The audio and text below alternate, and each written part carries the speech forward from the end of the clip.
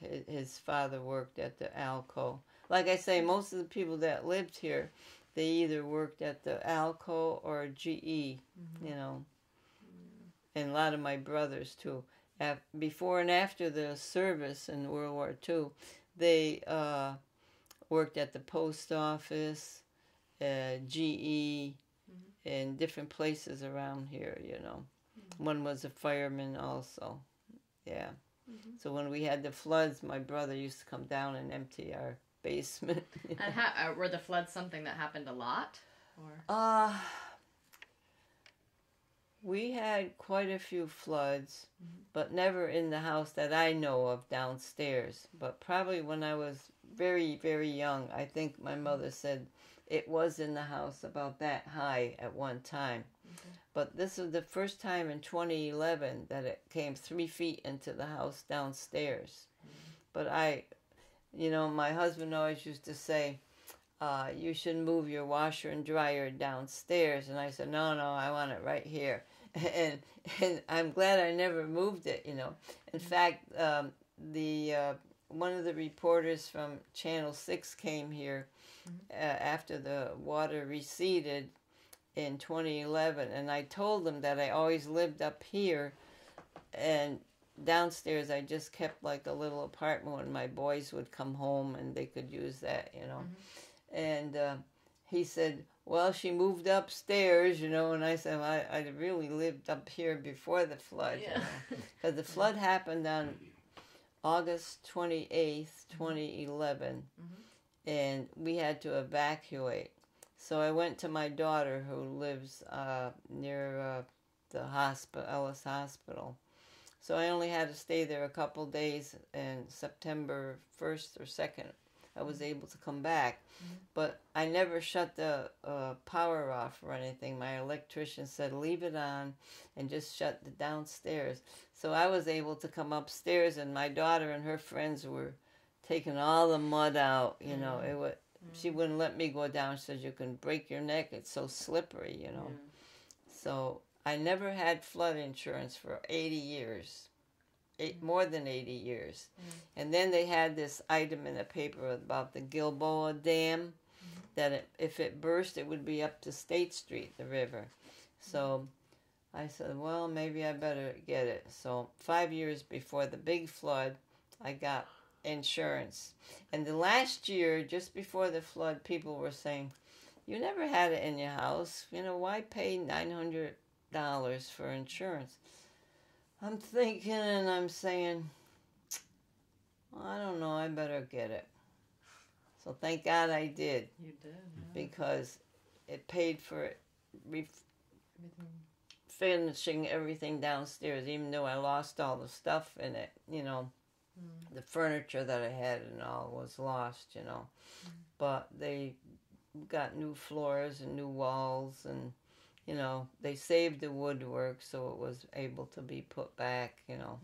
So everything, you know, it's not like it was the old. My youngest son said, I don't know, downstairs still doesn't look like the old downstairs, you know, because he's one kid, and my daughter, the two of them, they like old stuff, you know. Yeah. But it must have taken a long time to get all that back together down there. Oh yeah, it took. That was they started that in September 2011, and it took about 4 or 5 months to do everything, you know. Yeah.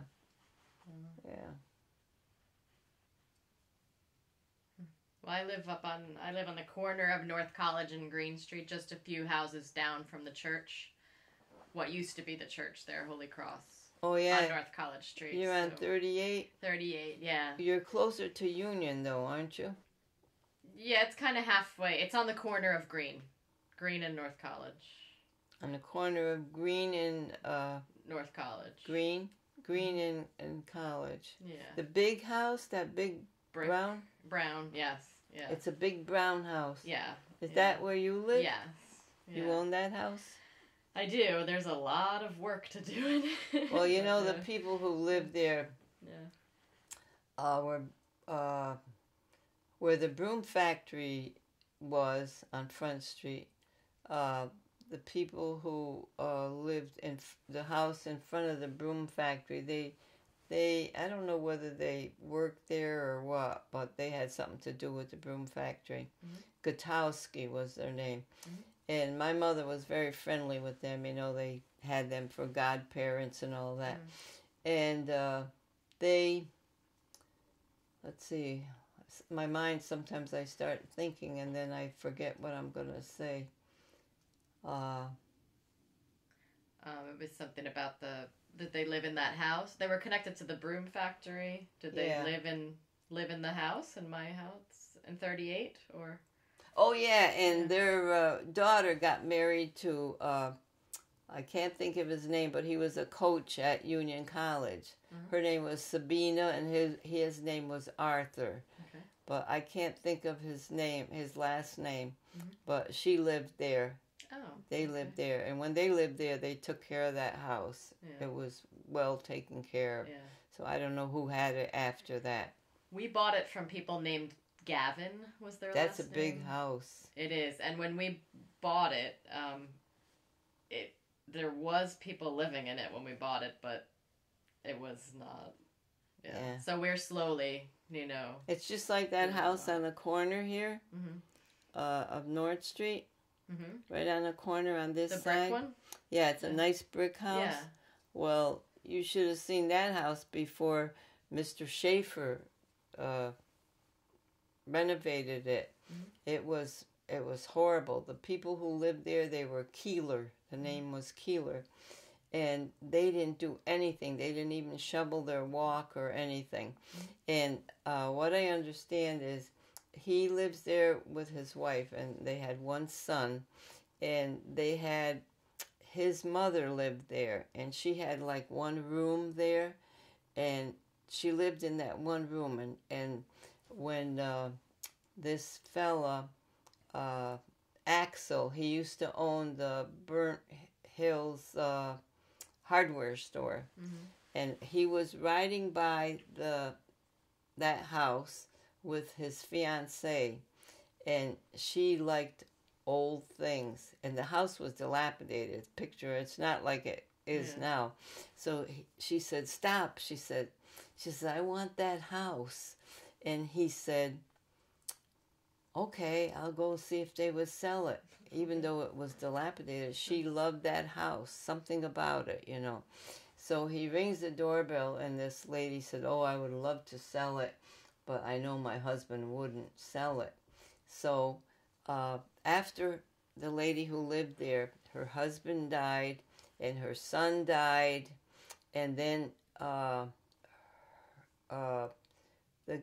she called up this guy, Axel, who owned the hardware store, and says, you wanted this house years ago. Now my husband's gone, my son's gone, and I would love to sell it. So he said, "Oh, that's wonderful." And when he went there, he said, "I'm not going to buy this house now. It's too many years later, But when he got there, he said, I'm thrilled. I'll buy it." He said, "I don't know why I said that, but I did." So he told his fiancée, and he had Mr. Schaefer go through it all. In fact, there was a tile missing, this Delft tile around the fireplace. He found a duplicate and replaced that. And this Mr. Schaefer, he was a wonderful builder. And so when it was ready, the house was ready, his wife was dying from cancer. So he still moved there after she died. And I remember when he invited us to go there one Christmas Eve, he was all dressed up, with tie and everything. And he had this hot cider and everything. And he lit his Christmas tree with candles, which he only lit once a year because dangerous, Put candles on it and had this beautiful chandelier and everything. He showed us through the house and all. And he had like a memorial for his wife right at the entrance, because his wife never lived there, and she's the one that wanted the house. It was sad, Yeah. And I remember I took pictures of that house and the back of it and the front of it. And I said, I'd love to paint that house, you know. So I did the front of the house, but there was nothing. It was just windows and like that. But the back had the arched chimneys, you know, with the brick like that. And they also had the beehive oven in the back and all. And it had the windows were more character to them and all. So I painted that picture like a 14 by 18 or something. And I gave it to Axel. And he said, oh, I'd love to pay you for it. I said, no. I said, that's a present for you. So he always had it in his house, you know. And then when he died and his nephew was selling the house, the nephew knew that I gave that picture, so he gave it back to me, you know. And then a young couple bought that house after Axel died. And they had one little girl, I remember. She was a toddler. And I said, gee, you know, they loved that house just like Axel did. And I said, I can't keep this picture, you know. So I told them, I asked them if they would like this picture, and they said yes. And they sent me this huge bouquet of flowers, you know. And soon after, he was transferred to Missouri or something. And they wanted to give me the picture back, and I said no. And they were so happy because they said, we can't take the house with us, but we can take the picture, you know. Yeah, so that man Axel was such a wonderful guy. He loved that house. He really did, you know. And it was so sad that his wife never lived there, you know. It was something. Yeah, it was great. Yeah, I've never been in that house, but I've heard that it's really nice. Well, she had it at the walkabout once, but she said some of the people were very rude when it came to taking care of her antiques, and she had a lot of antiques there. In fact, she has classes at the college on old furniture and colonial times. She just finished 5 weeks at the Maybe House. Oh. And she had 5 weeks of one of my good friends went to it, and he said it was wonderful. She knows so much about. What's her name again? Her name is I also forget it. Marilyn Sassy. Sassi. Yeah. So she knows a lot about stuff, and she used to work for museums and everything, you know. So she's very knowledgeable, you know. One of my friends took a lot of classes there about old houses and all, you know. Yeah.